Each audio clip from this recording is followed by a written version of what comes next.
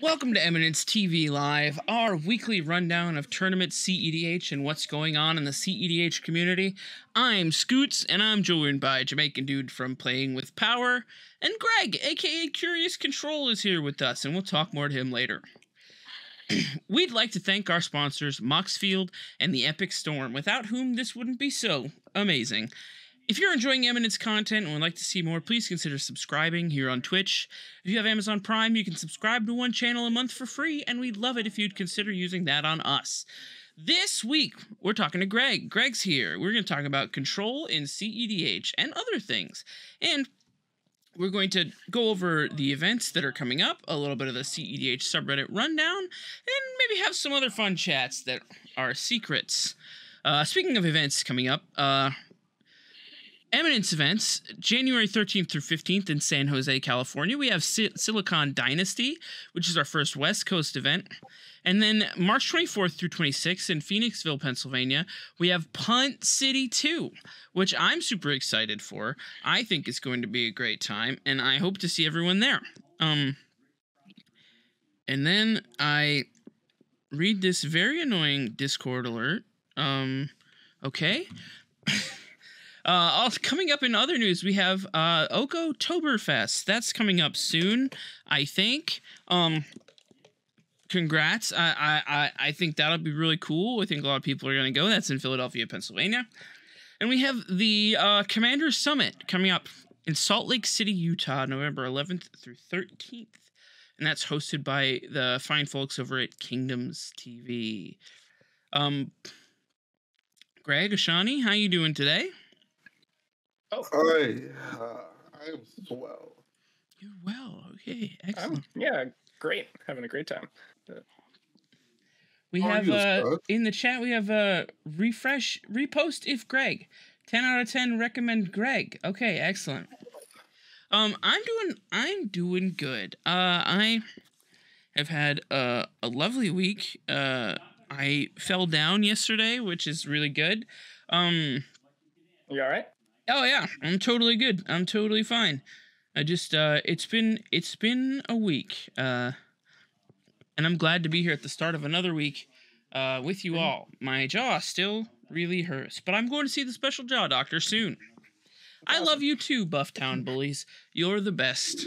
I know this because I've eaten barbecue with you, and so that confirms it. What did you guys have going on this week? Any interesting games? Any fun things that you did? No, not really. School, homework. Nothing. I spent like 9 hours working on a bunch of assets for the podcast. I'm going to be starting in the middle of October. Nice. So, Nice. You want to spoil anything about that now? Just that I have some really cool people lined up for the first few episodes, and I haven't figured out anything else past that, but we'll see how long I can ride this high of motivation. So nice. I hope it works out and you do it forever and ever. And never ever ever. Never ever. Yeah. I have been doing stuff. We had a very excited draft Saturday that I was not there for, so that's kind of poopy. I did watch it, and it seemed it was fun. We had a draft in the Cabal. We have split up the Cabal, and we had a cool draft to help tournament preparations. I thought the idea was cool. I was surprisingly first pick. You were first pick overall out of 52 participants? 52 participants. I was first pick. I thought that was very exciting. I did not expect that. I thought I would go like in the 30s or something. I saw you going in the first 10. Yeah, so that part was cool. Been going back to my roots on decks because I think I've been playing too many different decks. I went back to Jund because sadly I think Get Wrong is not playable anymore. So I went back to Jund. Did some things with Corvold. Playing both Blast and Corvold, I have succumbed to peer pressure. And now I'm playing Pyroblast and Red Blast. And those set in defense grade. So yeah. On How the soon Magic until you side, run guttural response? actually, that will never happen. Yeah. Don't get on guttural response, but No, blast no, are good. Okay. yeah, I didn't play the Blast for like a solid Yeah. year. So If I'm you can on. justify guttural response, you can justify seed time. So, Ooh, Oh, all right. hold on. we have Craig, one. you bring up a point, Craig. Shawnee, why aren't you on seed time? I mean, we have ones went down that rabbit hole, Scott, and those we were have. good days. Those are good days, but we have graduated from such cards. But LJ's still on that in Edric. is he? Yeah. I don't know. LG is a bad man, but whatever suits his journey through that bad deck he plays. But yes, no, not bad deck, great deck, great deck. Edric turns, great deck. But yeah, on life aspect, weekend was cool. MC for this party and at a university. I don't MC to know. how? I was helped. I was a hype man for this party. Oh, you were a hype man. Yeah, and I don't know if they knew what they signed up for, but it was cool. It was cool. It was Good. definitely a lot of Middle Eastern guys in Kentucky. Okay. All right. And you were the Yeah, guy who yells in the back of the rap video. yeah. All right. All right, you know what, Scott? That was very Caucasian of you, and I will be changing the topic. Oh wow. Okay. All right. Well, The guy look at this. who shouts in the back of the rap video. Hey, that's the only thing I know MC from, okay? Listen, I'm sheltered and problematic. I didn't play a ton of games this week either. I switched from Blue Farm to Najila because Blue Farm is the worst deck in the format. So I'm trying out Najila for a little bit. Which is frustrating because Najila gets removed all the time. Oh, Mike, our Fearless director, had a baby, a beautiful son, a handsome baby boy. Who is, as I understand it, the biggest baby I've ever seen in my entire life, like 8 pounds something. Oh my god! Which is a big lad. Big boy. But he has got his dad genes in him, definitely. Yeah. All of us here are super happy for Mike, and can't wait to see more pictures of the boy as he grows. For the safety of the family, I will not be leaking his name. But where did my show notes go? There they are. Hey, we're going to talk a little bit about what's going on in the competitive EDH community, and by that I mean this subreddit where the greatest minds assemble. My jaw is killing me. I'm so sorry that it keeps popping. First of all, Sean, you ran us down with this lovely thing first. I love playing against stacks so much. I it thought says it here, was a cool one. This person says, I know most CEDH players won't have much bad things to say about stacks, but as someone who's been climbing out of casual commander and into CEDH territory, I don't get why casuals hate stacks so much. It's a 4-person game. If I was upset every time someone stopped me from playing my deck, I would just goldfish all day long. I genuinely think my favorite games of Magic have been when I go up against stacks or get through an attempt for someone to stop me before I win. Top decking your removal to kill the Drenith and cast your commander and win feels so thrilling in a game. It's like a puzzle you need to solve. I think Commander just gets so much more fun to play when there is constant interaction, and it's not just a race to outpace your opponents. How do we feel about that? What do you think, Greg? About stacks in CEH? About how this guy feels about stacks, or maybe your views on stacks. I actually kind of zoned out because I was trying to bring up r/cdh and then trying to figure out my login to That's Reddit. totally 'Cause fair. I'm not a That's big fine. Reddit person. So. Listen, I will do this. While I talk, I will send you the thing, so you can. I just found it. I love All right, playing against cool. Stack so much. Gotcha. Yeah. Yep. Let me read So that up yeah, really quick. cool. But while you're reading it, I thought it was a cool thing because stacks. Everyone mows and groans when there's a rule of law effect comes down, or three ball, or whatever that doesn't allow you to play Magic.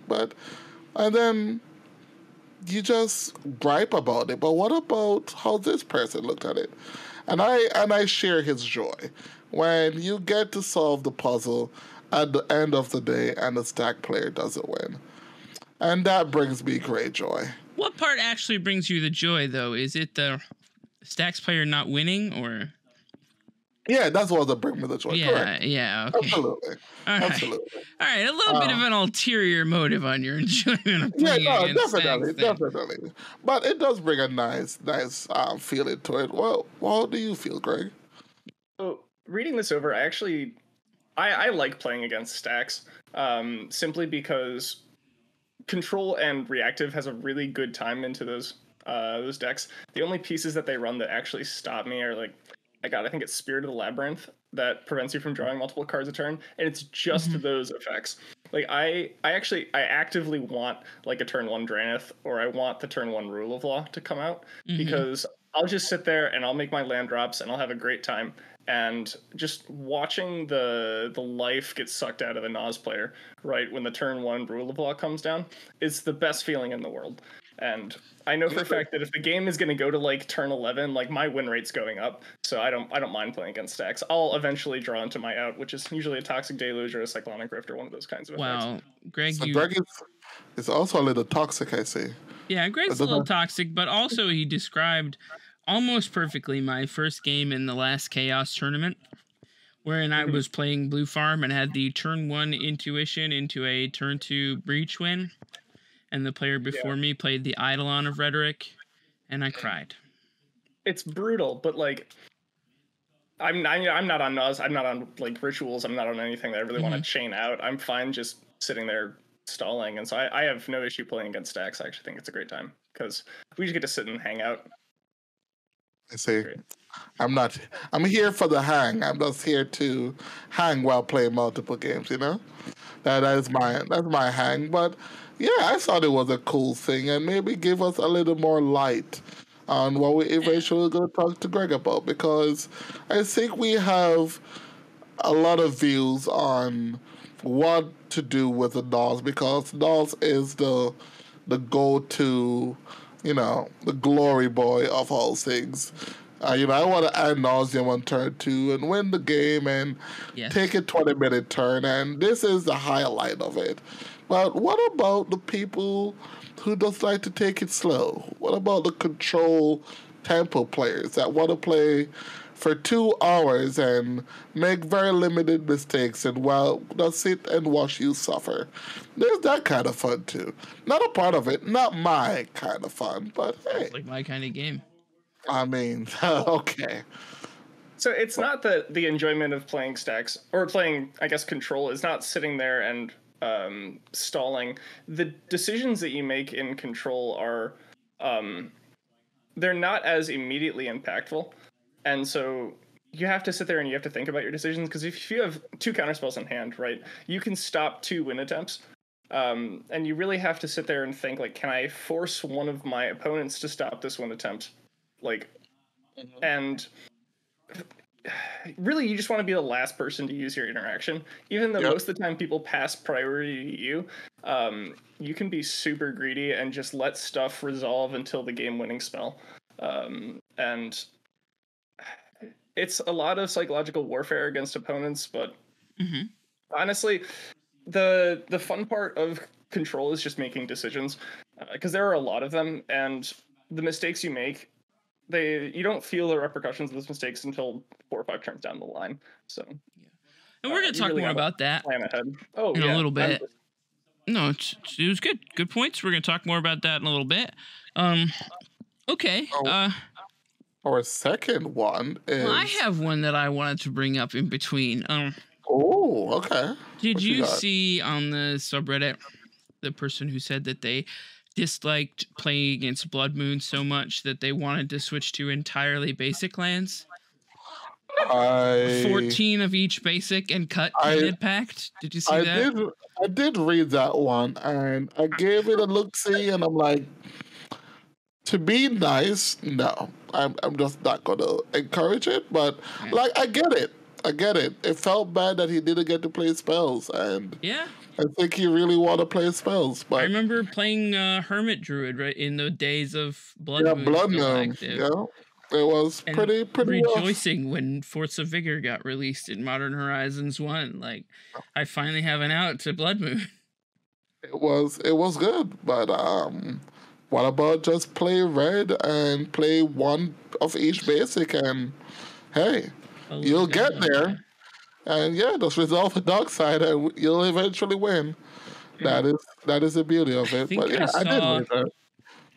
I saw someone posting the other day that they had basics in their deck to avoid Blood Moon, and one of their basics was a basic mountain. That doesn't That's work. always the worst. Yeah. But maybe he just played it because of the foily pretty mountain. Well, what I think honestly is that this brings us into a bigger problem, which is just how inbred CEDH mana bases are and have been over the years. Yes. I think Very true. by the way, CEDH Budget Bruce, thank you for the 100 bits, and very timely. Timmy is one of those people who has been helping people develop their mana bases for years and years and years, and to make them better and to make them able to play spells on curve. And I think that going to someone like Timmy and asking for help if you're just throwing a bunch of lands into something and hoping that it works, like, I think that there needs to be a significant amount more consideration on mana bases and playing things on curve. And I think some of the work that I've seen into like Roger Silas or Blue Farm, where they're taking like long looks at things and running more talismans and City of Traders to enable those, and taking looks at like how their mana is being produced, even down to like Thrasios and Tymna Turbo lists. Some of them are on that Golgari talisman now because they find they need black for Adnaz.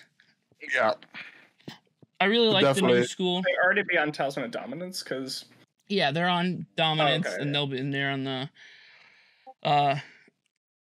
I think I love the new school considerations on like mana base, pips in the deck, some of the more mathy things that are happening on like land counts and colored pips in the deck. I think is really, really cool, and it's a big heady thing to get into, and I'm glad that people like Bryant and Viverus and Timmy and Eric and Rocket and those people are making considered decisions on those things so that I don't have to figure it out. It's like Agreed. it's pretty I cool. mean, for the CDH community, I'm not gonna say long balls altogether, but I've been using the same mana base for like almost any deck for the last 2-3 years. It's like the same tainted mana base, or I'm like, all right, this maybe not playing right. I just send all my mana base to Timmy. That's been my go-to for a solid 2 years. Yeah. Like Timmy, I'm gonna slide into your DMs after this Twitch stream because I Yeah. need to know your database. Yeah. Timmy is a wizard at it. Banny625, thank you for the gift sub to I Raid Your Fridge, Guayando. Thank you for the sub. But yeah, no, that's literally what's been going on for mana bases for me for a while. But no, a lot of since the 60 card guys came in, they look at the mana base and they're like, this is horrendous. I'm like, listen, don't look over there. That does not matter. Please look at the spell. It's fine. It plays. No, look at the look at the cool things I can do. Please do not look at my mana base. Please don't look at. I actually made a comment about someone's mana base the other day, and they were like, "Dude, I threw 30 lands in there. Please don't." And I was like, "No, but this is important." You have to cast your spells, they say. My spells cast on their own, good sir. I don't need it. Actually, funny. The only lands in my deck, and the Curious Control version that I'm playing right now that don't tap for blue are like Badlands, Bayou, and Boseiju, and everything else taps for at least a blue pip because that's just what's important in that deck. But it was so hard trying to convince myself to get off of Overgrown Tomb because it was like it's just another fetchable land and it's great, right? But no, you got to focus on what you can cast, and so having your mana base reflect that is super important. I saw a video the other day, I think it was that if you have like a thing that costs double white in your deck, you need like I have something like 23 white pips in your various sources of mana to reliably cast it on curve. But that was for 60 card calculations, and then we're moving to 100, and it's even heavier. It's all singletons. How do you think I feel about running like Niv Mizzet on curve? Yeah. Not even possible. But I made it work. You do it with Dockside, Exactly. Everything Dockside fixed. So Chicken said, I agree, but he often sees control decks playing 29 lands. And I went back to a little Urza, and it was playing 32 lands, and I thought that was way too many. Because I don't think the commander itself. I think there's some control list. I don't. How much are you playing, Greg? In my list, I'm on 29 lands. So And I think in Urza went down to 27. But that's because I'm just also a madman, so definitely you are a lunatic. But also, they're all blue, right? Like they're all blue, and like I'm like Urza makes mana. Like, why do I need 32 lands? This is not correct by any means. Sick Robot in the chat says currently on 30 in Thrastimna because Cradle doesn't count for openers.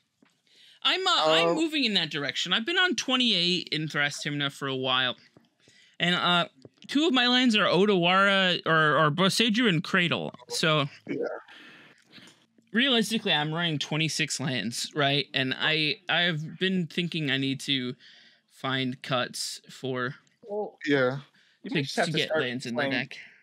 You might just have to start playing Boseiju as a land because I think the strength of it is you have to look at it as a land and like a removal piece. Right? I'm just thinking more like if I see Boseiju in an opener, I'm not going to play it as a green source most of the time. I'm going to ship that opener, so I'm seeing a 6-card hand instead of 7. That's fair.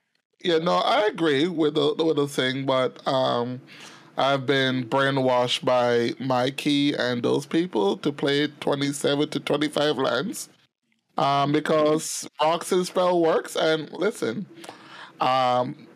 they have not been wrong yet, but you do mull to oblivion. Yeah, I think you need to make those considerations more often in Sans Red. Yes. Yeah. We do have this thing called Dockside Extortionist, where if you're on like Oof and not red, you can't afford it. That. But Rocks and Dockside Extortionists do tend to heal all wounds. Rocks are pretty good. Unless you're Bonnie Burton, in which case 19 lands now or something on IROG Turbo Citadel. So different. I have no idea how that works. Yeah, I don't know how it works, but it does. It has against me. What? 19? What? Yeah, 19 lands in IROG Turbo Citadel Snoop. Wow. I thought about going to like 22 on Morrowind, but that's bold, Captain. I started playing Blue Farm a couple weeks ago, and the list that I was looking at, we're on 26, and I was like, I gotta cut things and add 2 lands. Add lands, yeah. That's for the bold. I don't know if I'm gonna say it's correct, but yeah. Well, cool. That was a good discussion. That was a good discussion. I'm glad that we were able to have that. There was a little spoiler that I've just been hearing a lot of hype about it. Might be slaughtering the name Tazrin the Infinite. Oh, okay. The 6-mana mono black creature. It's the Necrotic Ooze, right? Necrotic Ooze for artifacts. Yeah, 6 mana. Necrotic Ooze for artifacts, yeah. So this guy has pretty much a I win button with Buried Alive. So, Okay.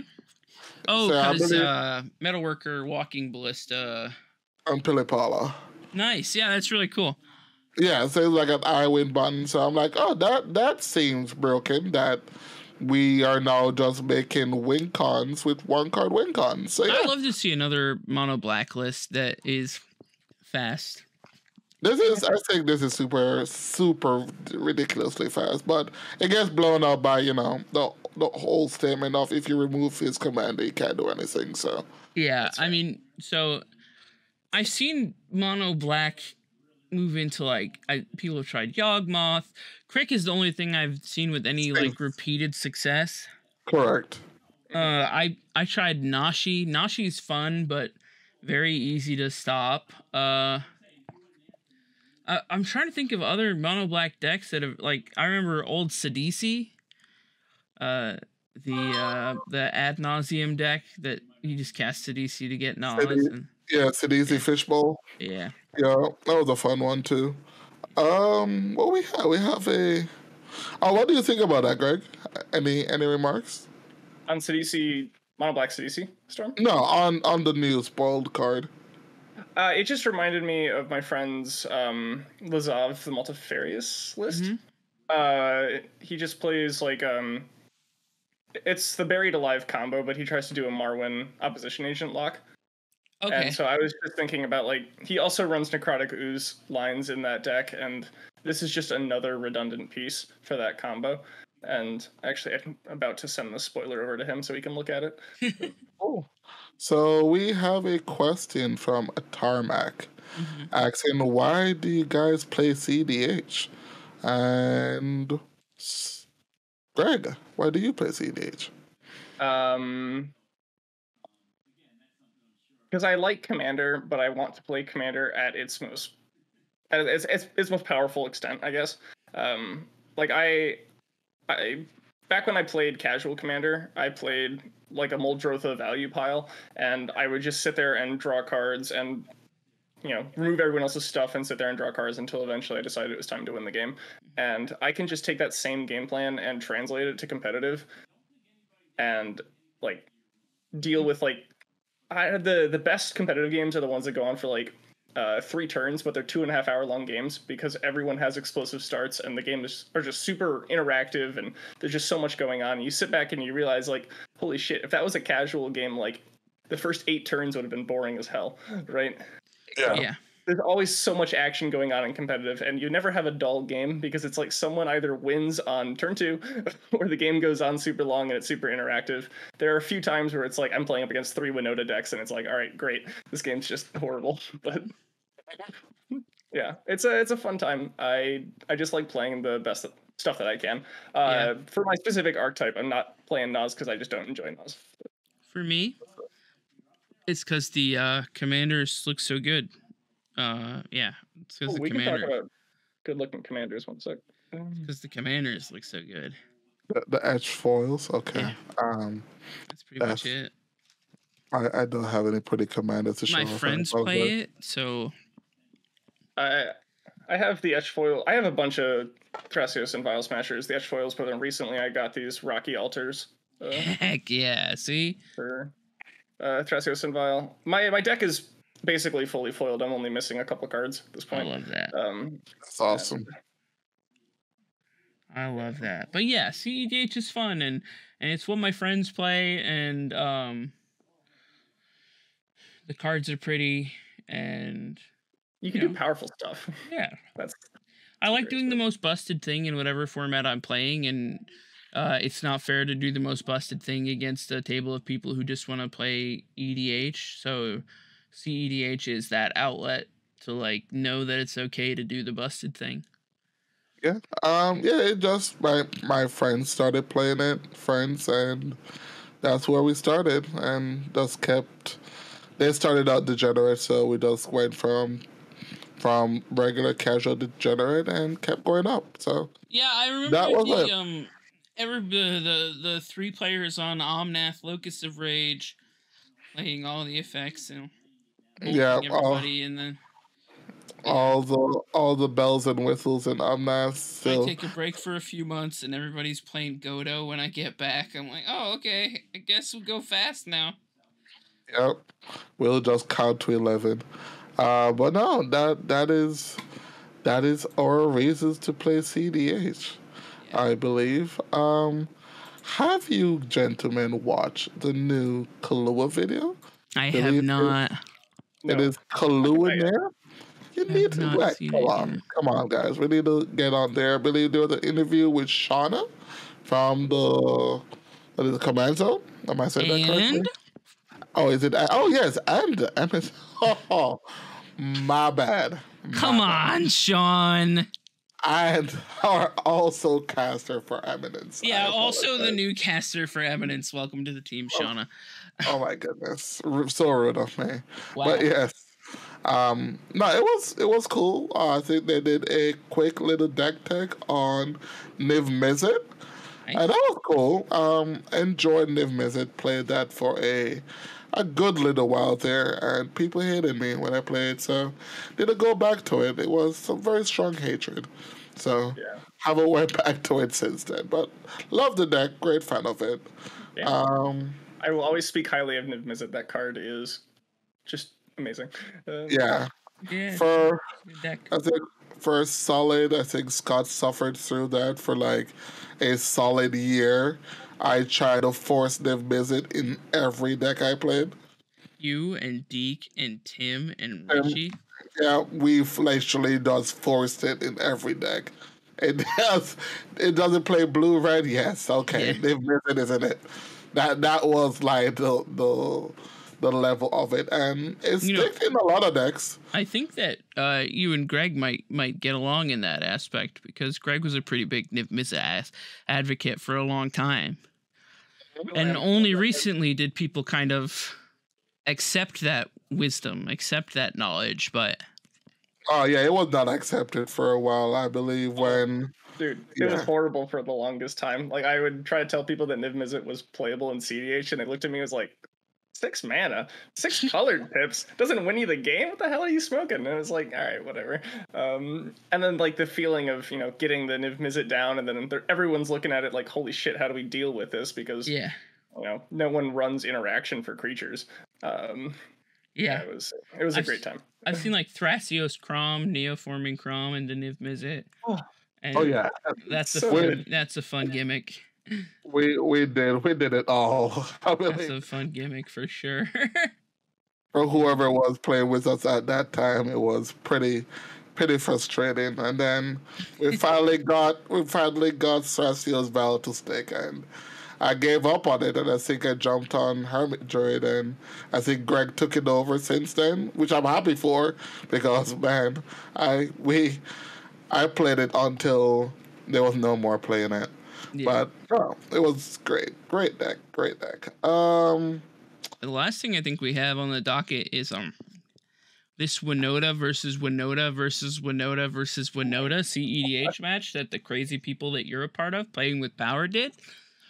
Yes, for all the Winota fanatics out there.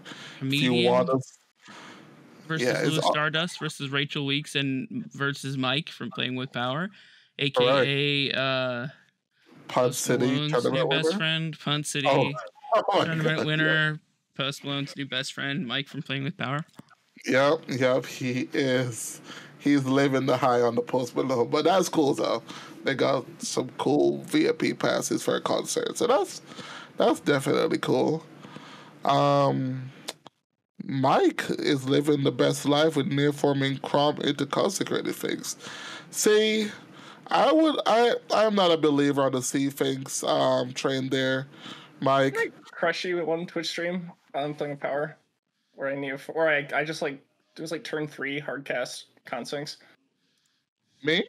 Yeah, I think so. You crank on me. No, there was a Twitch stream I think where I had a really early consecrated Sphinx and Curious Control. I don't remember, but I will speak for consecrated Sphinx. That card is really good. I have gotten consecrated things so many times back when the lab men were active, and we played a lot with Luke, and me, Luke, Scott, and those lab men. And it was everyone just borrowed each other's consecrated things, That's the pickle. And I was tired of it. You resolve it, and everyone just waited with their gilded drakes to take it. And I stopped playing Sea of Thieves for that very reason. That was why I stopped playing Jin-Gitaxias. Yeah, it was literally passed in a row. I went to Nezahal. I'm a Nezahal believer because it protects itself. Yeah, Nezahal is really good. Nezahal is a really cool card, and it's budget friendly. Yes. I remember I was playing Elishnorn and Razakats back then, and Luke was playing Elishnorn and Razakats, and Luke cut Elishnorn from Razakats because he just took mine. Yep. And then that was like the extent of how inbred those games were, where everyone was just gilded draking for everyone else's reanimation targets, and it was a great time, a really good time for sure. It was not fun, actually. It was terrible experience. It was a bundle of laughs. I don't know. I guess I'm just gravitated to inbred metas because now I'm that one hipster that refused to play Rock Salis. I know I'm in 3x Rock Salis pods. I'm like, no, I will not. I will not join the dark side. I will not stroke your ego. But now you're playing Corvold. Yeah, because you know what they do, Scott? They all play artifacts. And you know what Darkside is? Darkside is a good card.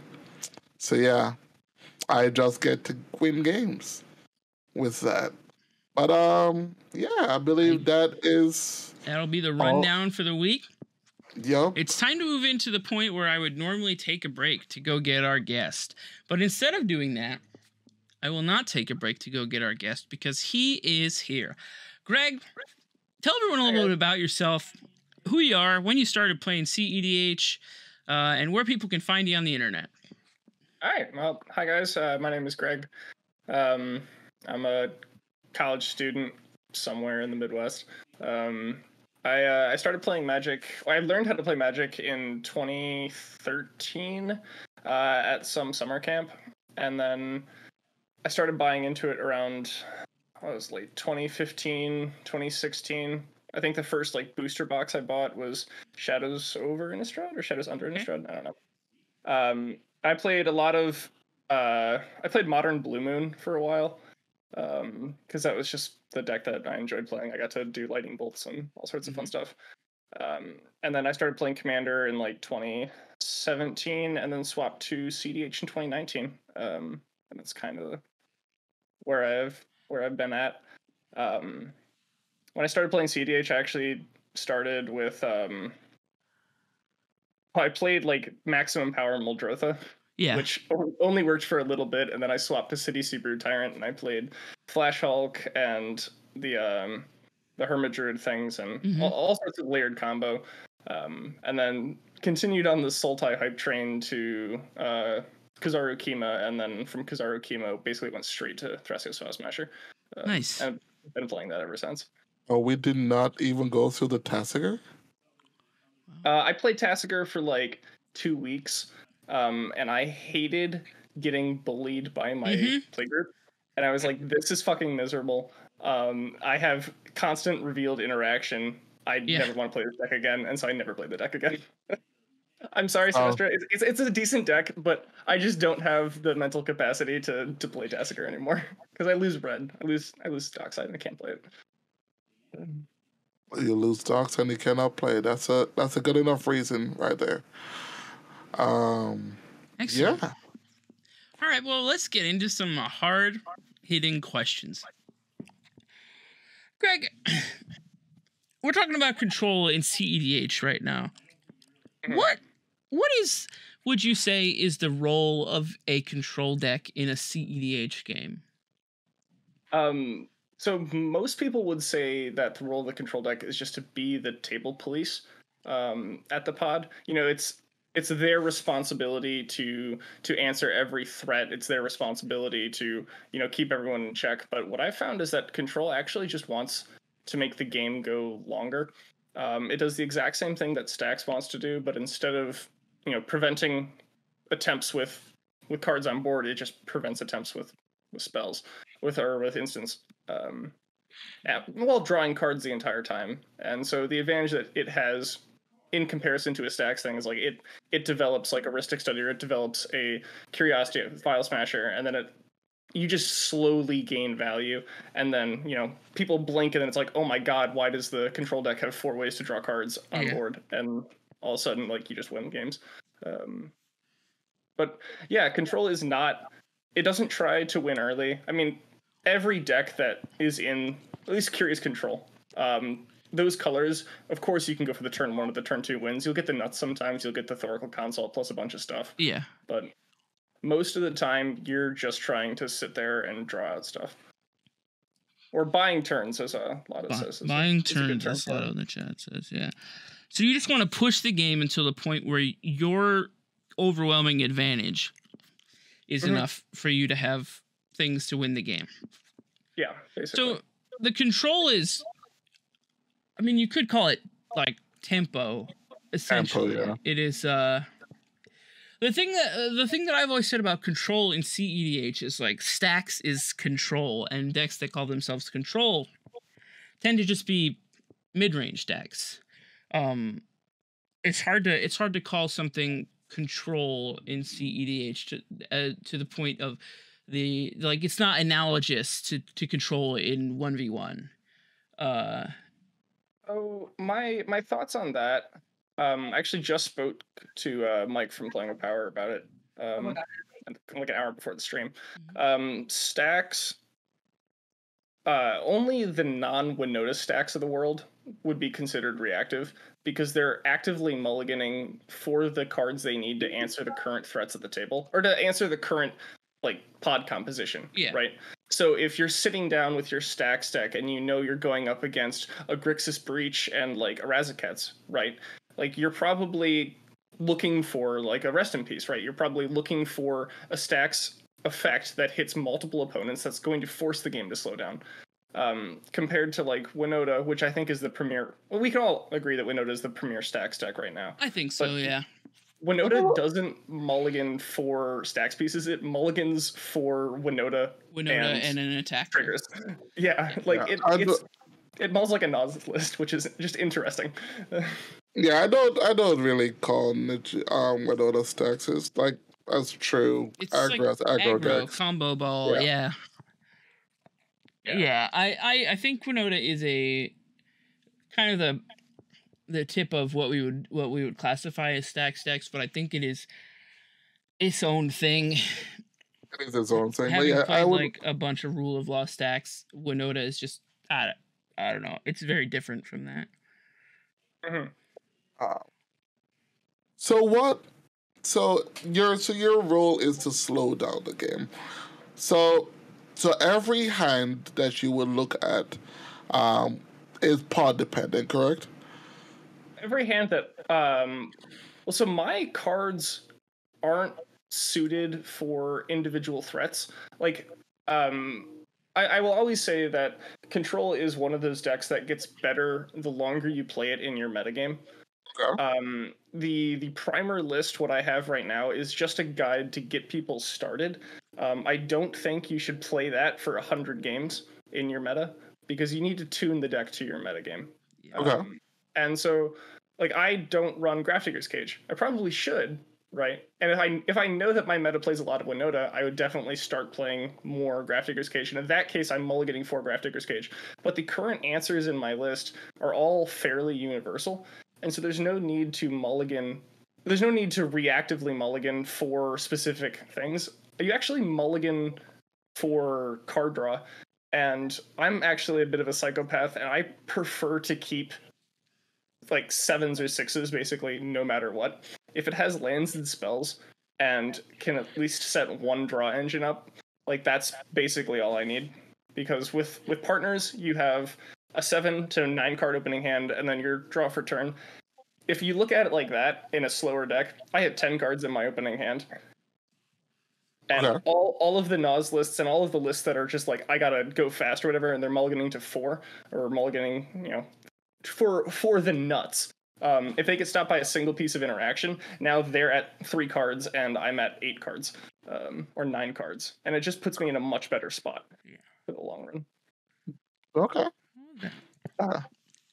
That is true. That is very true.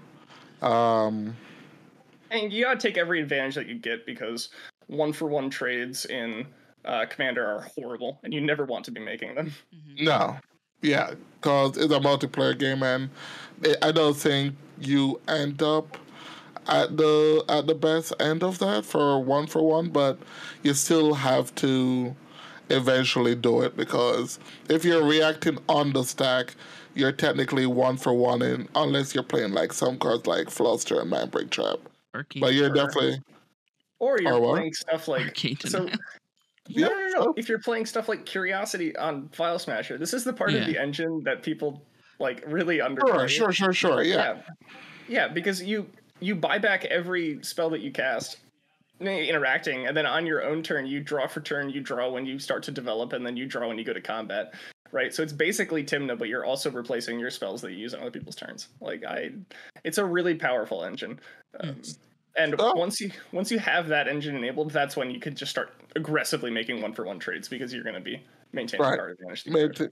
That's fair. So I'm going to be the opposite side of this conversation. I'm going to say to you that, Greg, I am in a pod where we're playing turn 2. Turn 3 is too slow. Should I play Control into my meta? So I actually played Control into that kind of meta for a while. I play with Connor and a group of friends, and for the longest time they were all on either Blue Farm or Grixis Malcolm. And the games that I would win on that server, I would win less games on that server, right? But I still won a fair amount of games, and it was off of mulligans for mostly just 1 CMC interaction, or mulligans for Mystic Remorse or Rhystic Studies. Like, in those situations, you have to start aggressively mulliganing for like 3 or 4 pieces of interaction, because those decks quickly run out of gas, and when everyone's in top deck mode, you're gonna win those games. All right, then. So that's where mulligan decisions matter. So that's where mulligan decisions matter, is based off pod composition and a meta thing, right? Like the primer version, after like 10 games of these Grixis piles, like I'm gonna start swapping out some of the less efficient things and start slotting in more. Like I'll put Spell Pierce, I'll put Spell Snare back in the deck. All right, so your answer is play to your meta. Good, great, great. Play to your meta. So, Lotto in the chat brings up a question. Does Offer You Can't Refuse belong in a control deck if your goal is to go to the long game? It is such an efficient card for what it does. It is 1 mana counter target non-creature spell. There are very few cards that say that. I have yet to be punished by it, because I'm a firm believer that if I'm countering your your turn 2 Naws with an Offer You Can't Refuse, and you immediately eat the counter and then use that 2 mana to cast like an Underworld Breach, like you had it already. You already had the win. So I didn't give you that win because you already had this shit. You had the nuts cards in hand. And an Offer You Can't Refuse also allows for some political thing, right? Where it's like, I can stop someone's Rhystic Study, I can stop someone's Naws and be like, point to you, hey, you have 2 treasures you can spend and cards in hand, like interact with this threat on the stack. And there's some political power involved. It's the downside, you don't see it often. So I've lived the floor of Offer You Can't Refuse, and I've lived the ceiling of Offer You Can't Refuse. I play Razakats, so I play Collector Oof, so I play Offer in there, and it's just funny to give people treasures that they can't do anything with. But I've also lived the using Offer to protect my ad nauseum and giving my opponent 2 mana, and then they cast the Silence that was in their hand that they didn't have mana for. So I don't have an ad nauseum for text. Yeah, not really relevant for me. So it is a question of whether you're using it reactively versus proactively, essentially. Clue in the chat Go brought ahead. up that it's a ritual. You can counter your own Gitaxian probe or whatever and ramp yourself, but it's kind of a awkward in that sense. Yeah, I mean, it does act as both. I mean, I guess if I'm really desperate, I could like cast my Mox Diamond and then counter it and get 2 mana. I know it's pretty good in Krark. But it's really good in Krark, but like in that situation I just described, I could just have a mana and the Mox Diamond, and that's 2 mana anyways. So it's very like I never use it as a ritual. It's always used as just a 1 mana counter target non-creature spell. Like unless they print something better than Offer stays in the deck. Cool. So in chat, I'm gonna need Wi-Fi to calm down. It says WTF, it's not butter. That's Mitch, I think. It is, Mitch. Right? You need to calm down. So we're having a good conversation. Toxic is not needed. But no. So I know you were saying that you don't play Nas, but we're talking as a control deck. It doesn't have to be Curious Control itself. Yeah. But I mean, I guess if you would be considered a control deck, you wouldn't be playing Nas. Your payoff spell might be like, if you're in black, assume it might be a PETA or either or none. So I could definitely see that. But I like the card. I'm not gonna say it's the best. I think it's better than Spell Pierce. If I'm going to better than Spell Pierce. I think it's better than Spell Pierce. Yes, I give you mana and you play more spells. Sure, it sucked to suck. And I want people to keep playing her for my own bias reasons because I play Corvold. And you can counter my spells to give me 2 more draws. And I'm okay with that. But that's my own bias reasons. A thing that I kind of touched on is, Greg, you said you don't play Nas, you like Offer because it fits in the control shell. So I think it's kind of important to first kind of establish, we've determined what you do when you play a control deck, but what in deck construction makes a deck a control deck versus a mid-range deck versus a combo deck, specifically? This actually goes right into the point I was about to make. Excellent. So I might get a little bit of flack for this, but I don't like big payoff spells like Nas or PETA in control at all, in basically any deck, regardless of colors. Because you want all of your draws to be meaningful, and drawing a PETA when you're looking for interaction off of a triggered draw effect or something is just a really bad feeling, because PETA is only good once you've hit that late game, and you want stuff that's really flexible. And reactive or control decks aren't, unless they're Toxrill, aren't going to be playing the rituals to support a Nas or support a PETA. And so in those slots, I'd actually just run Limdul's Vault as the best card in the deck. Connor in the chat brings up the point that I have heard multiple people say, that Ad Nauseam is the best counter spell in the format. Okay. How do you feel about Limdul's Vault versus Ad Nauseam as a thing to get you what you need quickly? Is this just for generic CDH or for control? This is specifically in the context of a control deck. In the context of a control deck, Limdul's Vault hands down is one of the best cards in the list. Okay. I will say that scrying a PETA to the bottom with Thrasios always feels really, really bad. And especially when, like you said, you need a piece of interaction and not appear into the abyss that you can't even cast. Or even any instant speed spell to get your trigger off of a Vial Smasher or whatever. Yeah. So okay. You mentioned Limdul's Vault, and I believe a lot of players been cutting Limdul's Vault for whatever. They're all wrong. They're all wrong. I agree. I don't know if that's a tough one. All right, Limdul's Vault is a good card. Greg, I agree with that. Preach your sermon here on Limdul's Vault. I need to hear it. Okay.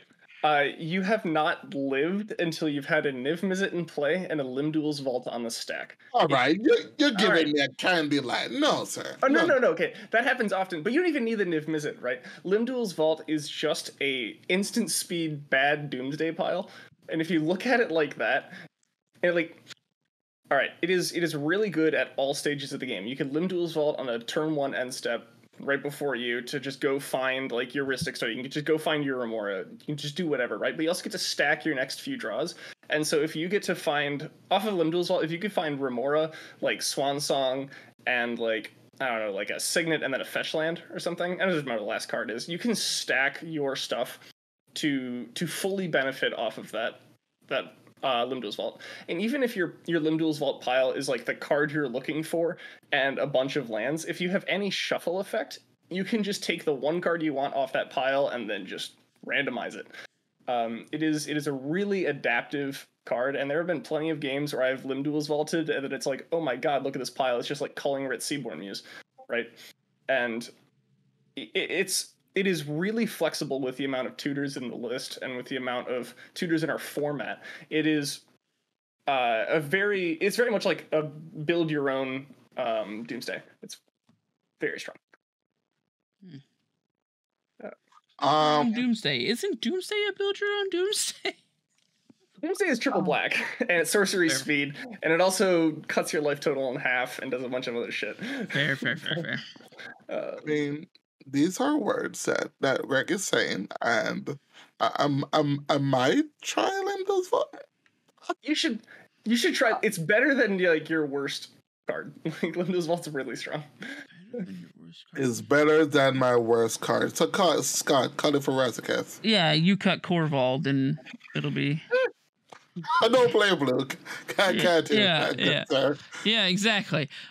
So getting more into what makes a decade control deck, you're talking about efficient 1-for-1 trades on interaction. You're talking about basically playing efficient tutors, card selection, advantage engines. So in the context of Curious Control specifically, we're talking about playing the curiosity effects with Vial Smasher.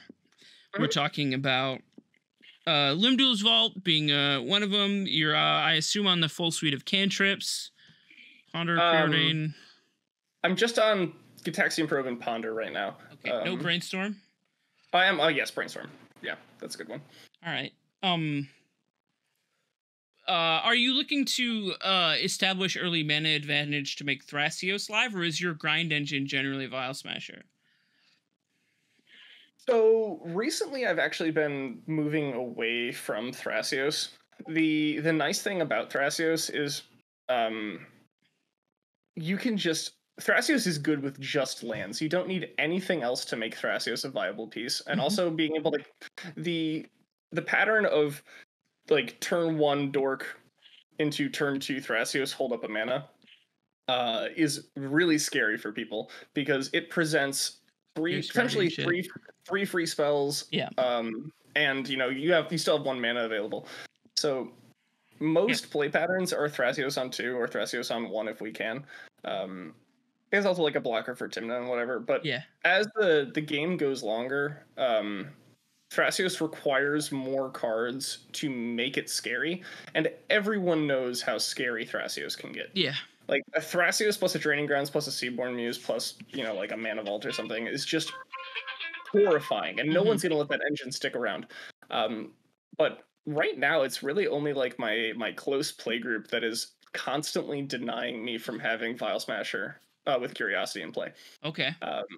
Most random games that I get into, I set the engine up on turn 3 and then no one interacts with it.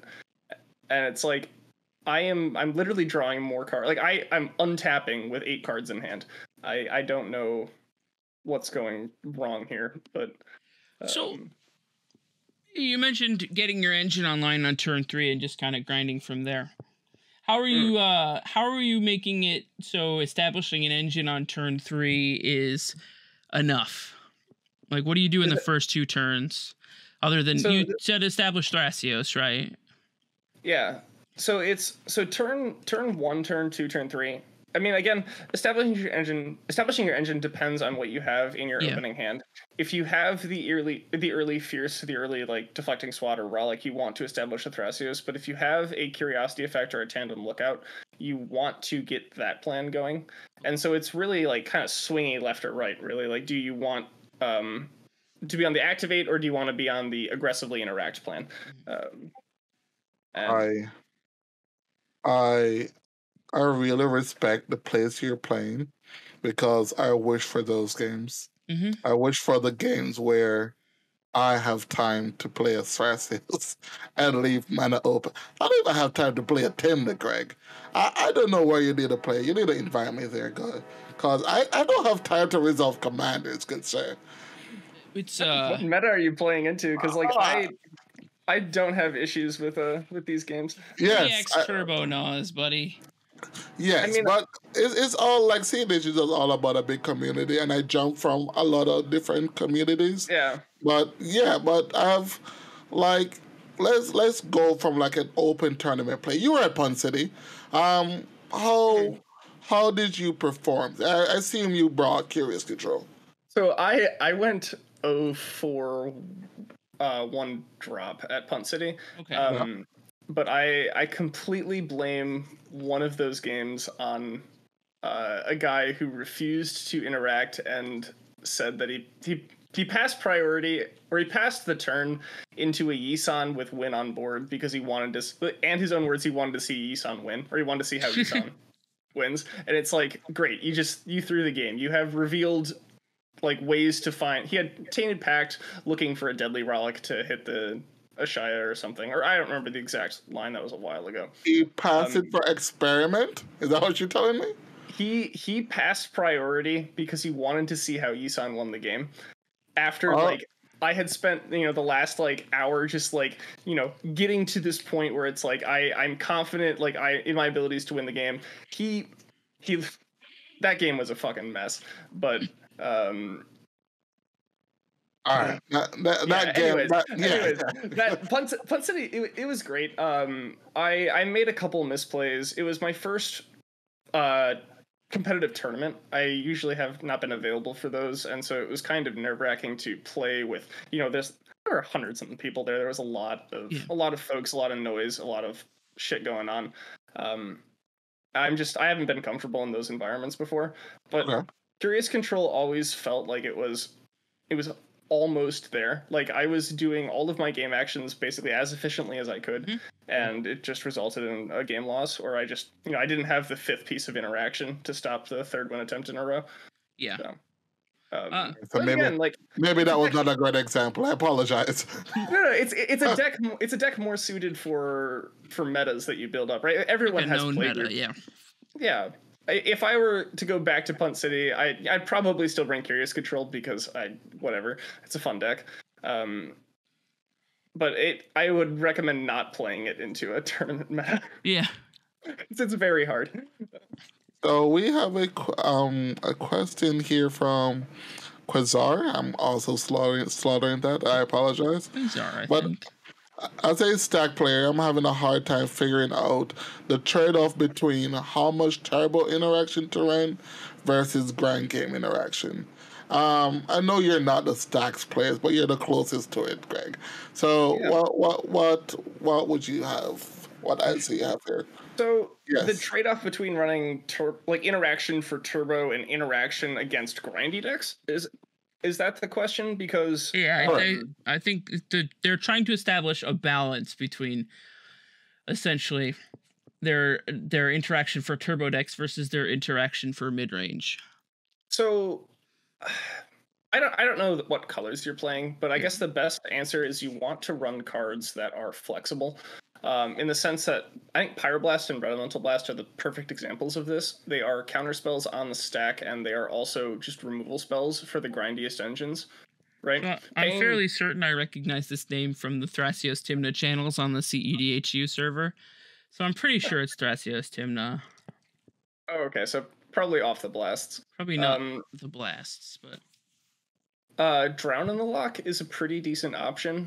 Blue-black, plus if you've got if they've got a couple cards in their yard, it's usually a counterspell, or it's usually like a pretty efficiently costed counterspell or removal spell. Drown in the Loch is a good option, but I okay. I play at a 70-30 ratio of counterspells to like specifically destroy target permanent style effects, which are much better suited against the grindier games. But if you think about it, like counterspells are also good against the grindier games, and even like the counterspells like Misstep are good in the grindier games. You just have to evaluate your cards slightly differently, and you have to realize that like counterspells are good at all times of the game, and removal spells are good at all times of the game.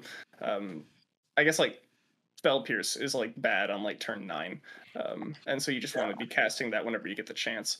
But, yeah, I think that there's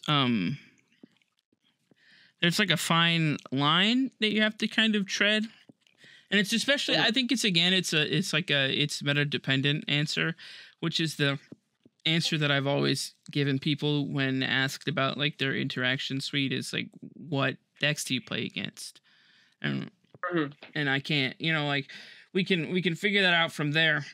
And then if someone's like, oh, I play against 3 Timnah Chrome or whatever, I'm gonna suggest running Dispel over something else. Like, I just suggest running Dispel in general. Dispel is just a good card. So it's very efficient. Speaking of Dispel, oh my gosh.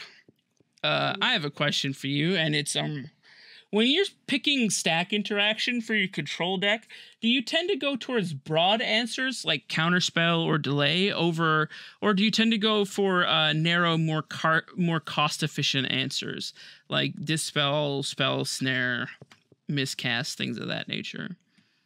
So it's kind of weird. You have to run the efficient pieces of interaction.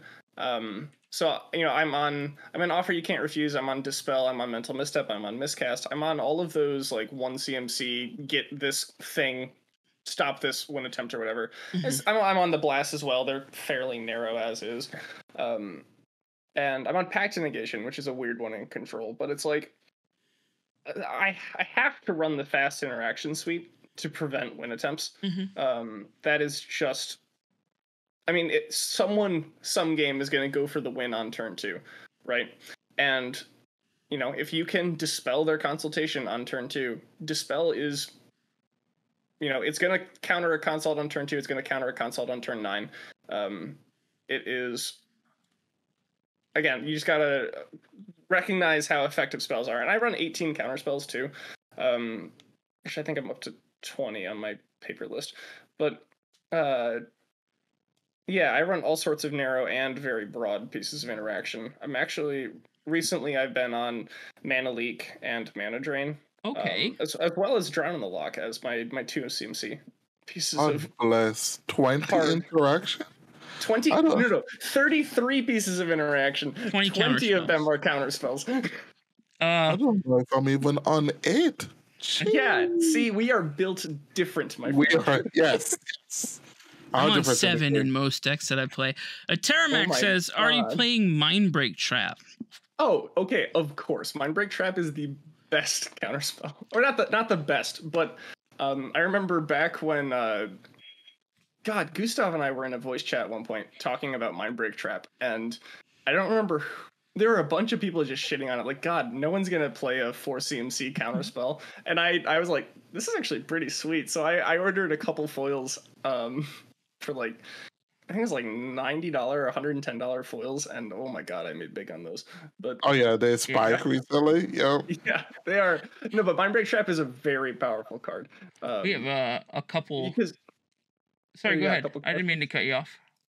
Yeah, I was gonna say, Mindbreak Trap is one of those cards where if it's in your opening hand, you don't have to worry about just greeting out and casting all your different Thrasioses and Mana Rocks or whatever.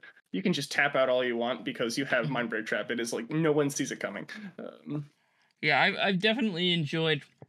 I was previously not on the Mindbreak Trap train, but I've definitely enjoyed moving to Mindbreak Trap and just blowing people out real bad with Mindbreak Trap.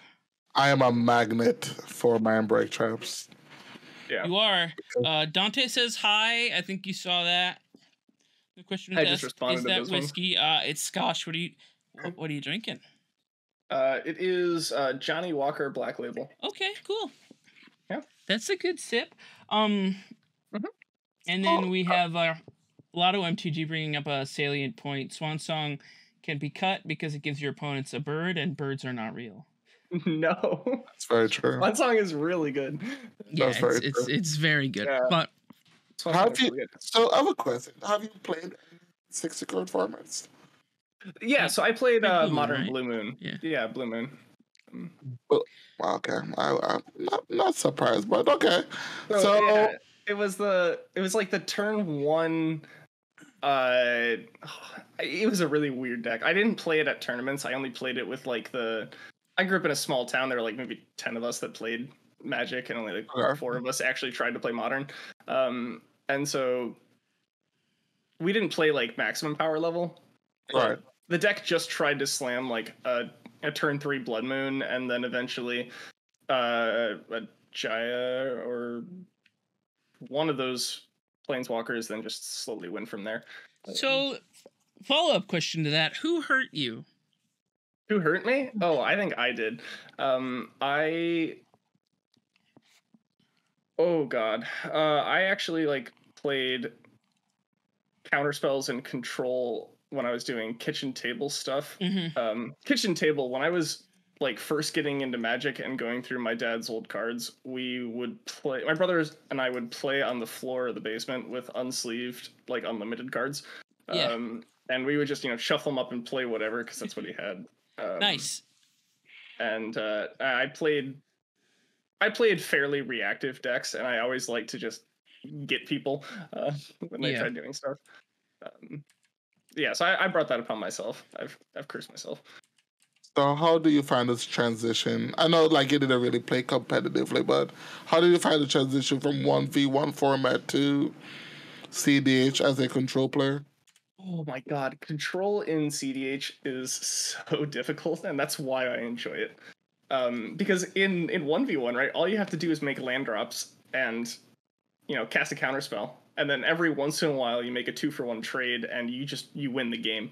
They need to have the nuts to get out of it. It doesn't work like that in a multiplayer environment or a 4-player environment. If I'm making 1-for-1 trades to shut down one person, the other 2 people are like, yeah, cool, cast my Nas, win the game. It's like, it's really bad. It's horrible. 1-for-1 trades are not great. It's the only way we can make it work is off the back of curiosity effects or other forms of card advantage. And the one way to attack control is just to deal with those forms of advantage. You have to burn your interaction, burn your counterspells on whatever I play. Even like a Wavebreak Hippocamp.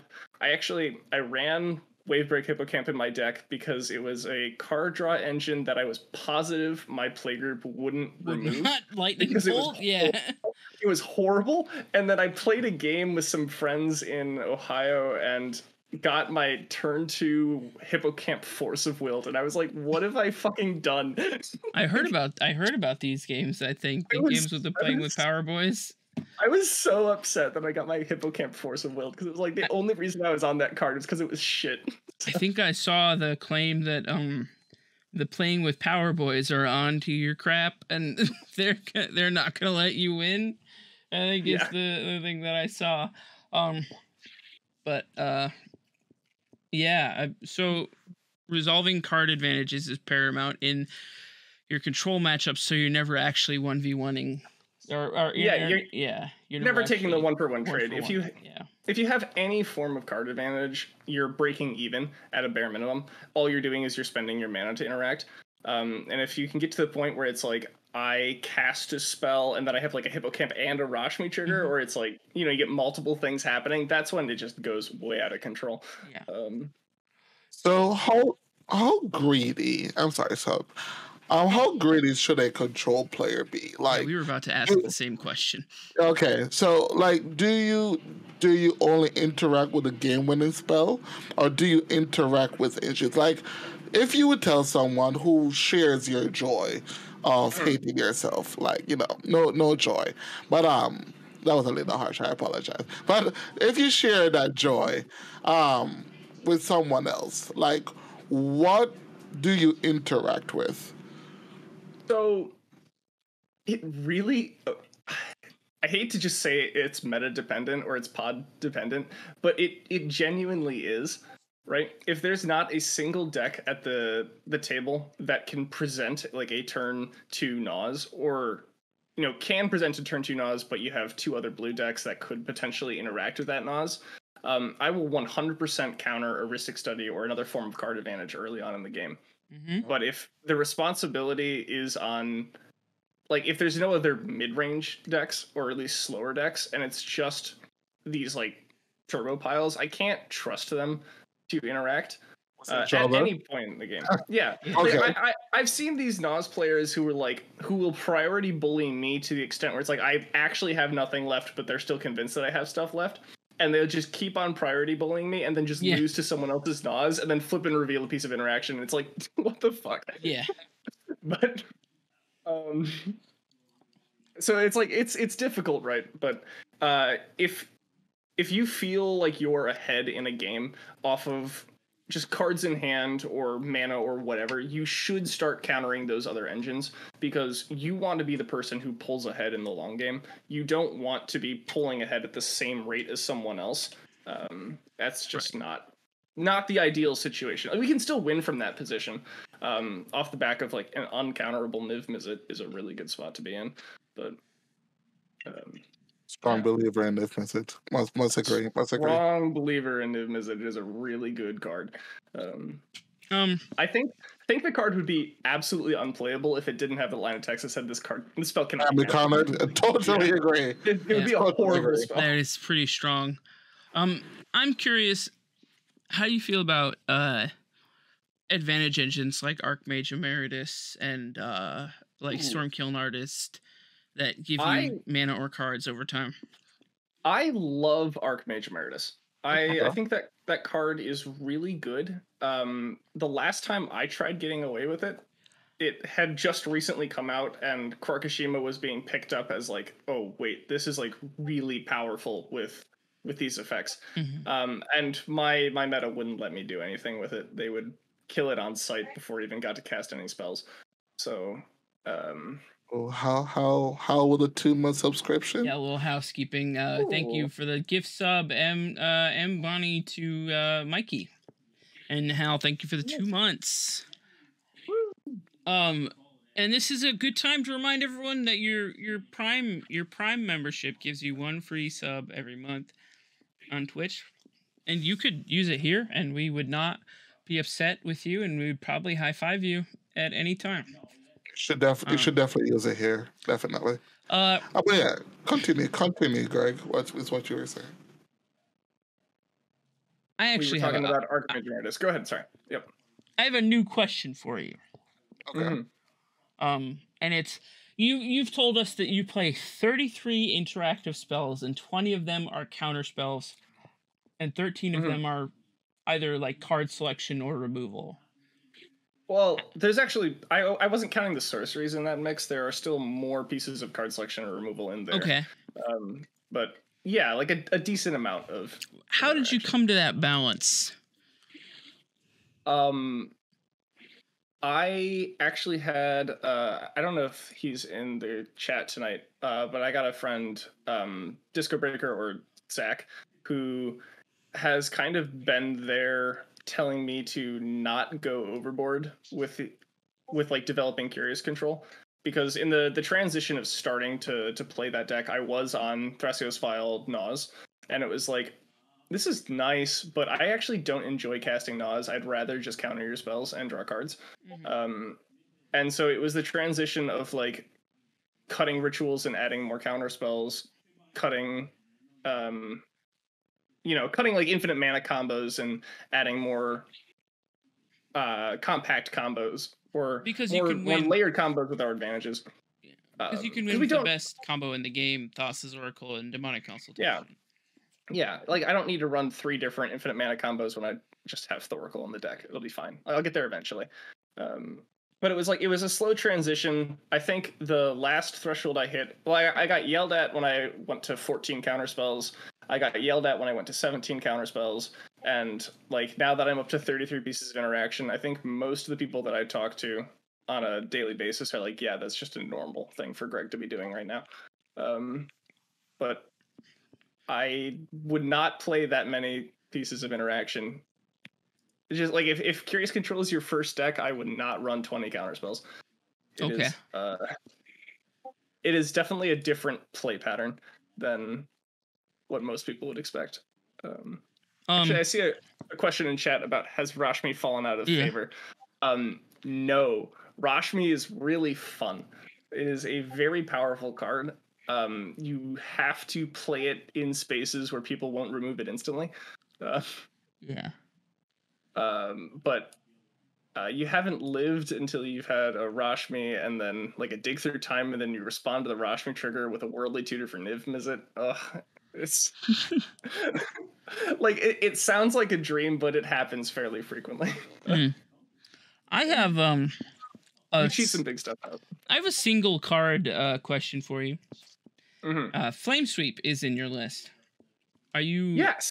Are you going to be considering Delayed Blast Fireball in its stead, or are you a big Flame Sweep fan? I am actually considering Delayed Blast Fireball. I'm trying to think about what I told to Callahan the other day, who was talking to me about this. They're awesome. Yeah. It was okay. So Flame Sweep is currently in the list because it is a singular red pip. Delayed Blast Fireball being double red pips really makes things difficult when we want to do what Flame Sweep does. Okay. Flame Sweep is bold statement. Flame Sweep is Time Walk in Curious Control. When I'm playing into a slower pod, not the Grixis piles, right? Yeah. Not the Grixis piles. I'm playing even actually some of the Grixis piles. If they do a turn 1 Malcolm, it's still pretty good.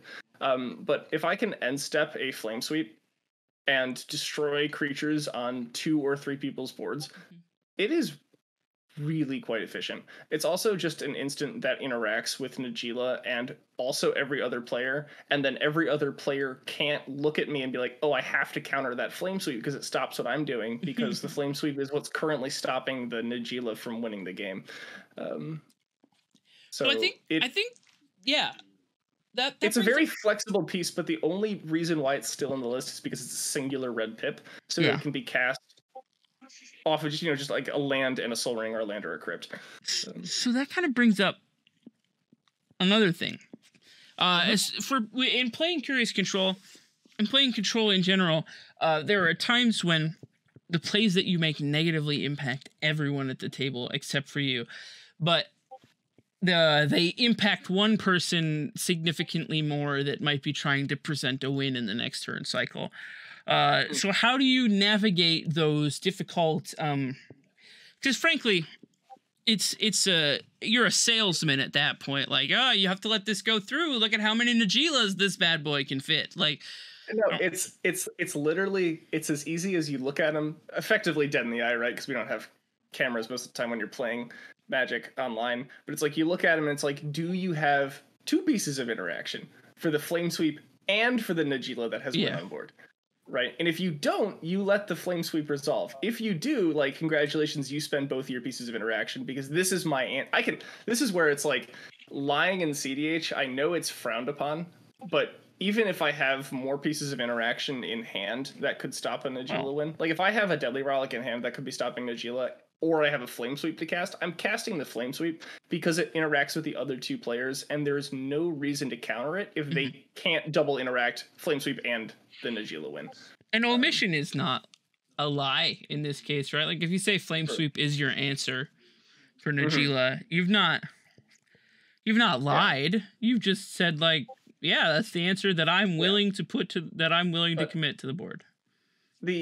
Not willing to commit to the board because that's suspicious as fuck, but it's just Flame Sweep is the answer for Najeela here. And if you can't answer both Flame Sweep and the Najeela win, you shouldn't counter the Flame Sweep. And that's basically my go-to. And it works. It works most of the time because people look at it and it's like, well, damn, I don't want to burn 2 pieces of interaction just to keep like whatever I have on board. Nice. Right. And it works. It works often. Quasar in the chat. Oh, sorry, go ahead. Zane, try volcanic fallout? No. Sorry. All right, that's just a straight no. Shawnee, what were you going to say? I was like, I see Greg does a play with a lot of myself and Scott, because those kind of politics don't work in our type of grounds. Would you counter the flame sweep in that situation? Because I'd happily pass priority. I know, definitely. It's just where you have the we like to say like the level 1 versus the level 2. Like you're definitely gonna pass, and we'll counter the flame because maybe I need my Esper Sentinel for whatever reason. And like I've lost so many games due to it just because you're sticking to your wits, or you're sticking to your sandbag, or whatever you want to call it. You're sticking to your morals pretty much. And like I just played a game today where Zane, I was trying to combo through a Winota stacks board, and I gave Zane the Wish Claw, which he already had Win on board, and I cast a Dress Down, and he silenced me, and I got instantly salty, and I'm like, I am going to move to my end step and discard a Red Blast when he had the Bird Wizard in play, and I will not interact for the rest of the game because that is instant throwing. And that just sounds salty compared to. That's okay. See, you call it salty, but I call it I play to my outskirts, sir. I am getting hit with a 6/6. I'm getting hit for 10 on each turn cycle. You can't want me to answer, so I'm like, I'm just saying. Maybe I'm a salty player and I throw games. You're actually just taking your frustrations out on Zane right now. Oh, I am. On stream, and like, I get it. I support you. I'm with you on it. Zane's frustrating sometimes, but we have a guest. We do have a guest. I apologize. We have to be nice for company. Quasar asks in the chat, at what point does it feel safe to combo off? At some points, they might have tossed a combo in hand, but with an already winning board state, is it worth jamming it out? I'll give my answer first, and then I'll give the floor to Greg. Yes, winning is good, and if you are ahead on board and you can protect your win attempt, you should win. Winning is good. Hear me out. Okay, all right. Picture this situation. You have a feeling that some other player has Thoracle Consult in hand, right? Mm-hmm. And you untap, you go to upkeep, you roll for your Crypt Trigger, right? You have a bunch of shit on board, you're way ahead on board. You draw for turn. Oh, what's this? It's an Imperial Seal? And you have a Gitaxian Probe in hand? You have a couple options here. You could look for your own Thoracle win or your own win con, right? And then probe to draw it and cast it or whatever, right? Looking at the Thoracle player's hand, just confirming what he has. Or, now hear me out, you could seal for like a Seaborn Muse or a Niv Mizzet, and then draw that and develop that, and then sit for another rotation just to, cement your lead while making everyone else suffer. That was mostly a joke, but if you can jam your win when you're on board, if you're way ahead on board and you can go for a win and protect it, then go for it. But if it's like you are ahead on board and you can go for a win, but it's like really dicey and you can only use 2 pieces of interaction and you'll be tapped out if it doesn't work, it's like you might just want to wait another turn if you think someone else can interact with you to stop you, and they're holding a win on their own turn as well. So you're from the destroy your enemies, see them broken before you, and hear the lamentations of their women camp, as far as it comes to winning in CEDH. I honestly, like, there isn't a game in Control where it's like, damn, like I wish like I went for the win like 2 turns sooner. right? Because once you get that far ahead, your draws are just way better than everyone else's, right? When it's like turn 7 and everyone's drawing cards, and it's like you're drawing nuts effects. You're drawing the best pieces of interaction. You're drawing the best card advantage. You're drawing like the best cards you could be running because you're built to get to that late game, right? And then your opponents are like, here's a Rite of Flame, here's a Dark Ritual, here's whatever piece, like here's a grinding station for a breach line. When you run so many pieces and so many rituals, those are really good off of Naws, but not when I'm just trying to draw cards to get to the late game. As I hope that answered the question, but it's like if you feel confident on board that you are way ahead and you can interact to protect your win, go for it, right? But there is no harm in just waiting another turn, because if you can interact, your opponents are not winning. Sometimes your opponents interact back. I've had this problem a few times lately because I play Razakats, which is a similarly mid-range deck, and I will decide to not go off for a turn. I'll try to take a break, and then one person will try to resolve ad nauseum, and I have to stop that. And then another person will try to resolve ad nauseum, and I can no longer stop the second ad nauseum. It has been my problem a lot lately. So I think it is all about picking your windows. Well, so maybe you weren't as far ahead as you thought you were. Yeah, I mean, there is that. Like, if you only had enough interaction to stop one win attempt and you decide to pass the turn, that's a different situation than it's like, you're staring at, 9 cards in hand, and it doesn't even matter what you discard because you could interact with someone basically 7 times plus whatever you're drawing from all of your effects. But that would be all his counter spells, Greg. He only plays 7, so. Oh yeah, so we have different situations here, right? Because I have no issue triple interacting with win cons most games, but I feel like if you were to triple interact with a win con, you'd have to be stacking your hand. So. Yes. Yes. We have another question. There's a lot of questions coming there's today. Lots. What is your thoughts about Sig River Cutthroat? Oh, do not.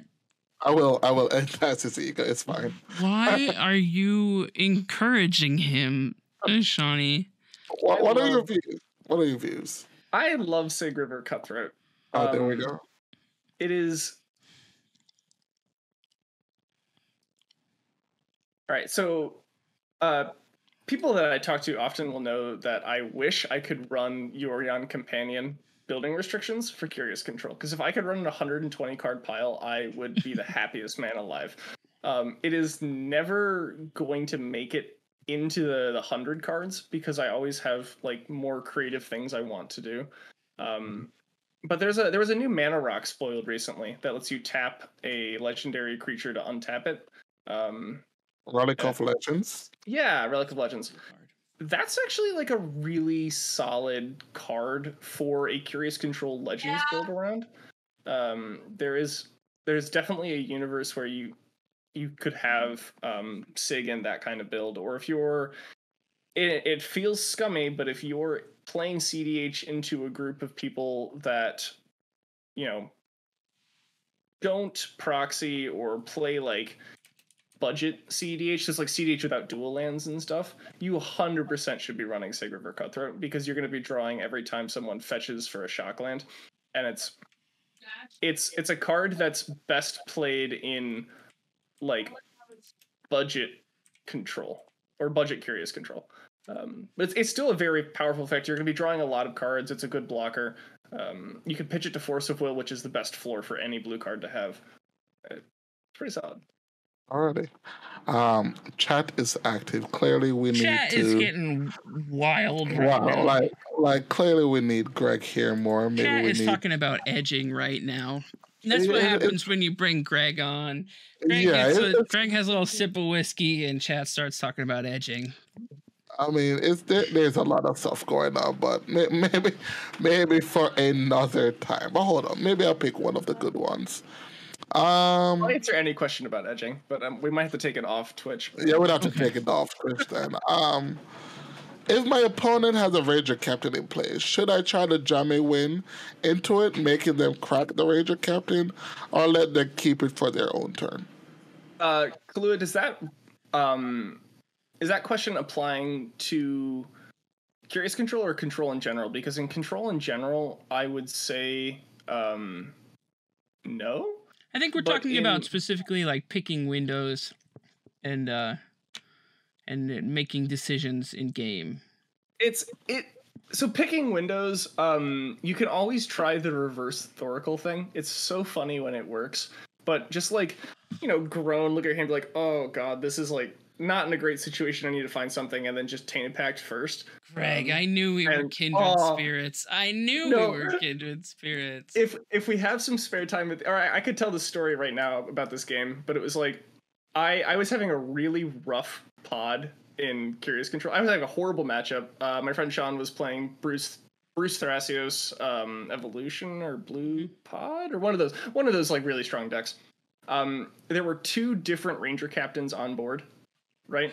And he's got a Devoted Druid in play. I think I like untap, upkeep, draw a card for turn. I have just lands out, maybe like two mana rocks. I cast a Tainted Pact looking for something, and I forget, or I don't pay for the Wandering Archaic trigger. So Sean gets a copy of the Tainted Pact, right? And then everyone goes on high alert because it's like, oh my god, he's just gonna get Swift Reconfig and win the game. Yeah. So everyone just started cracking their Ranger Captains, and this massive counterspell war went on the stack, and I was just sitting there like, I have nothing going on, right? And so all of these Ranger Captains resolve. Sean is sitting there with infinite mana on board, right? Yeah. And can't do anything with it. And Tainted Pact resolves. There goes the deck, and then I just cast Thoracle. Mm-hmm. Everyone completely out of gas. Oh my goodness. With double captains spent. It was like, it was the best feeling. That is a good feeling. But the backwards consult is one of my favorite things to do.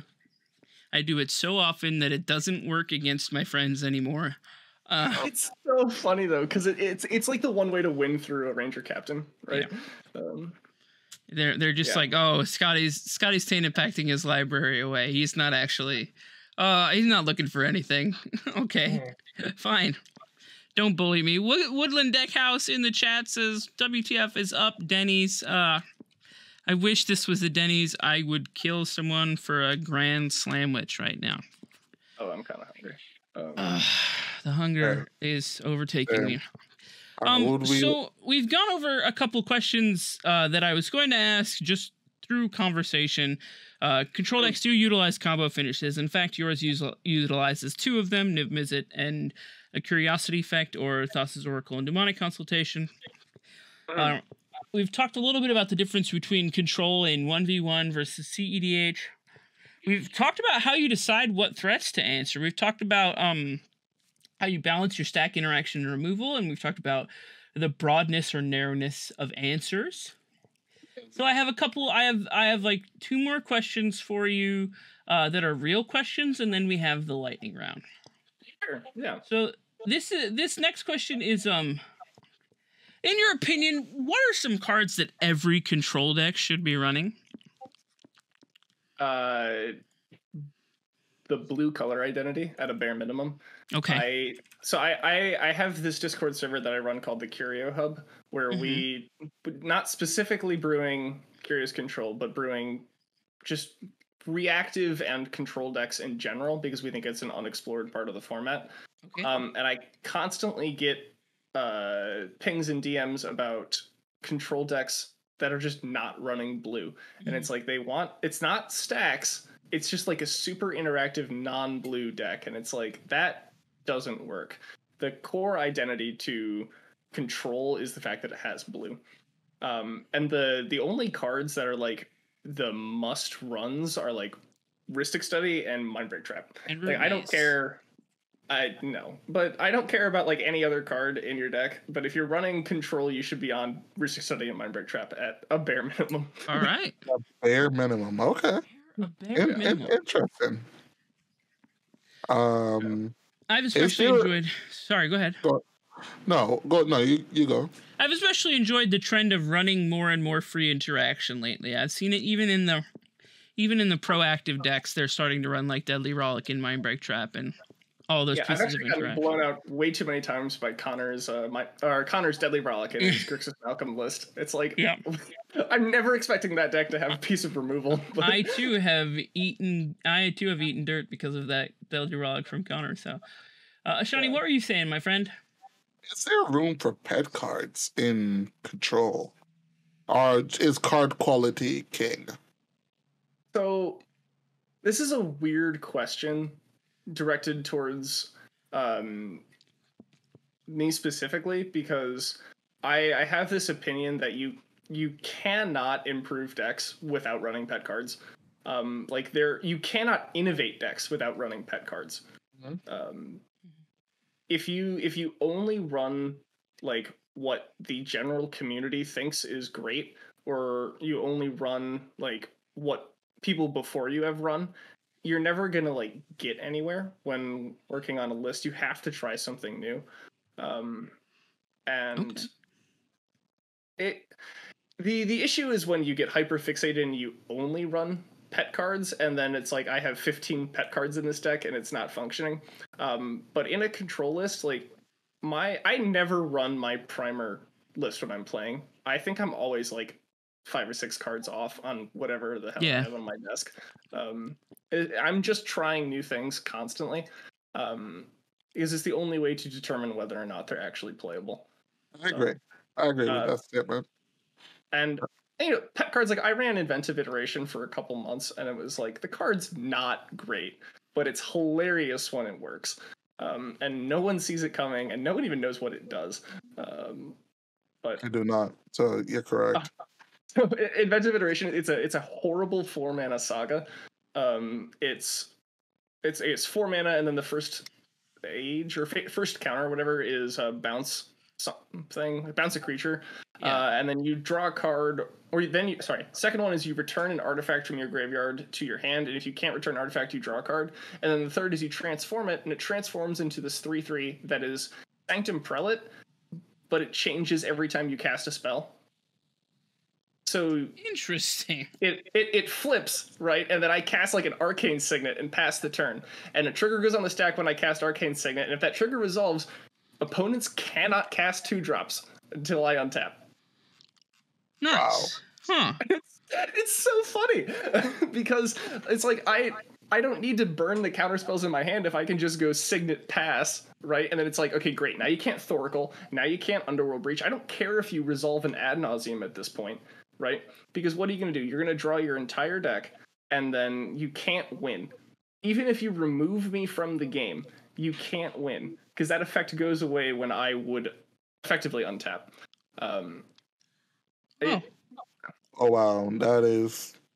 I actually had that in a game before where I had flipped it, and then I shut off 1, 2s, and 3s, passed the turn, immediately died to some combat damage thing, and then the next 2 players after that couldn't combo off because the effects were still going until I would untap in turn order, and then the first guy untapped and won because he was the first person to untap without having half of his deck shut off.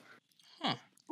If you go look at any CDH decklist database list right now and look at the curve and just imagine how impactful it is to have all your 2s shut off, right? Yeah, it's a large portion of your deck. The issue is it just takes so long to set up because it's a 4-mana saga, and then you need to wait 2 turns before it actually flips. But sagas are fairly unexplored. There are a lot of sagas that I think should be seeing play in Commander or in competitive Commander, and they aren't seeing play. That's fair enough. I do like testing cute cards. Also, like I think Scott is a little more on the cuteness than I am, but like Jite was like a big thing for me back in the time. I am much cuter than you are. You're right. Okay, yes, I agree. But I like Jite. They're testing cards to see if things are playable or not, just to, because that's how we can like eventually keep getting better decks or better deck strategies. So yeah, I agree with that. All right, Scott, Greg, it's almost 9 p.m. It's 10 of 9 pretty much right now. Okay. Do we So want to it's- start doing some of those lightning round questions? Or? It's time to lightning round, Greg. Okay. Are you ready? Yeah. All right. Chat, we're going to hold off on questions for Greg. Greg, I'm sure we'll tell you about where to ask him these questions yourself in the future at the end when we give him a second to say goodbye. Greg, what are you obsessing over recently? In life? Anything. Yes. Yeah. It's the podcast that I've been working on. I've Excellent. spent way too much time animating and working on screens and finding music. Actually, I way too much fucking time on that. And I don't know how that's going to turn out.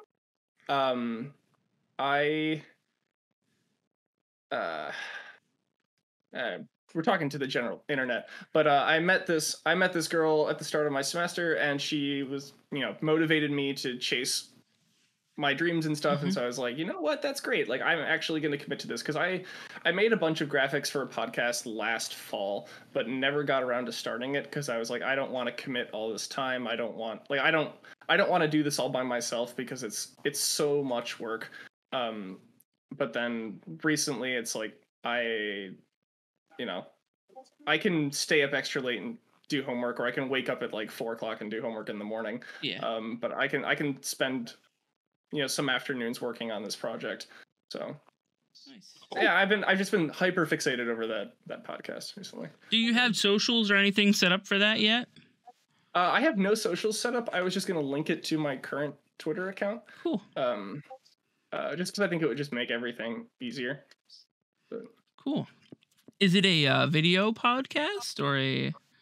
It'll be strictly audio. The format that I'm working on right now is it'll be kind of like what we did here, basically. Where it'll probably just be me and somebody else, and we'll just chat for like 40 minutes to an hour and talk about decks. I really want to do intense breakdowns on reactive stuff, because I don't think people are really playing it or brewing with it. Nice. So that's that. I hope that I'm sure it will. If you put half of the thought that you put into Curious Control into the podcast, you're gonna do very, very good. Yeah. Keeps the life. Yeah. So next question. What other games do you play that aren't Magic the Gathering? If any. I play Apex Legends is like my go-to evening video game. All right. Who's your main? And I play Gibraltar. Okay. The dude with the shield. Yep. Because he's cool. I play Pathfinder when I play. Oh yeah, Pathfinder's sweet. But yeah, I've been a Gibraltar main. Recently, I've been playing Across the Obelisk with my my brother. We've been doing runs like once a week or once or twice a week. Nice. Which is fun. I saw some people playing that earlier, so it seems really cool. Yeah, it's a really cool game. I actually think that people who enjoy Magic, specifically competitive Commander, would enjoy playing Across the Obelisk. Nice. Because there are a lot of decisions to make, and you can kind of do some fun combo-y things. So awesome. Next question. If you've played some Magic that isn't CEDH, what's your favorite deck that you've played in Magic the Gathering period? The answer, by the way, can be Curious Control here. Like, if it is. It can be, but it's not. Okay. It is the only modern deck that I still have sleeved up, but I haven't updated it since the Euro banning. It is Crabvine. Okay. Tell me about Crabvine. I'll die on this hill that Vengevine is the best Magic card ever printed in flavor context. Okay. I love Magic cards that you can pull straight out of the pack your first day playing Magic and look at it and be like, huh, this is like a pretty decent card, right? And then you can be playing Magic for 10 years and pull a card straight out of the pack and it's a Vengevine. And it's like, yeah, this card is like disgusting and you can do degenerate things with it. Yeah. And there are a couple cards, Mirage Mirror is another good one, where it's like the floor is incredibly high and the ceiling is so much higher. I just love those cards. But yeah, Crabvine. Great deck. It just looks to get that silly crab out and then some fetch lands and you mill everything. And Hedron crab or whatever. Hedron crab. I haven't played the deck in months. Nice. That's cool though. I like wild 60 card brews. I think that's pretty cool. Okay. Yeah. So you have the podcast going on. Are you involved in any other projects right now? Not really. Okay. Not any like big ones. Okay. All right. Yeah. If people are looking for someone to contribute to their project, do you want to be? Sure. I would not mind contributing to projects. Okay. Yeah. Lastly, Greg, we have the most important question that we ask every guest, and Ashani hates. Greg, in your opinion, what's the sexiest soup? Ooh, oh my god.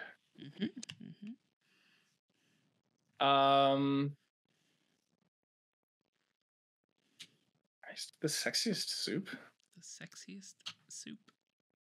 And why? I was really caught off guard here.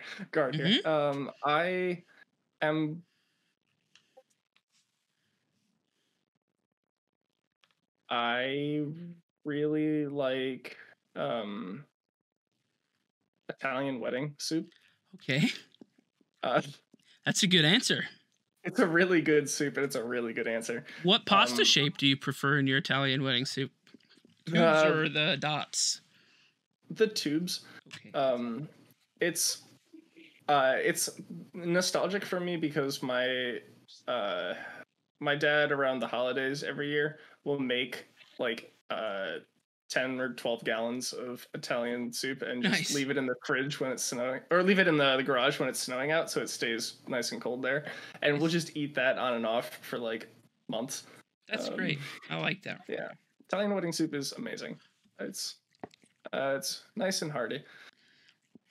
Okay, those are all the questions I have for you, except this final one, Greg. If people want to find you on the internet, where should they go? You can go to @CuriousControl on Twitter. I'm there. I'm not really on any of the other social medias like Instagram or Facebook. Okay. Do I have permission to post links in chat? You should. I don't think the bot will eat them. Okay. Well, I just posted a link to the Curio Hub, which is the Discord server that we have dedicated to building reactive and control decks and whatnot. We will look at turbo lists and brew that if people want to discuss that in there, but most of the people who are in there know how to build reactive and control and will help to build reactive and control. Awesome. It's awesome. Yeah. Very cool. But that's that. And that might be going through some rebranding because the Curio Hub was made. It might be changing to something else. So, but right now it's that.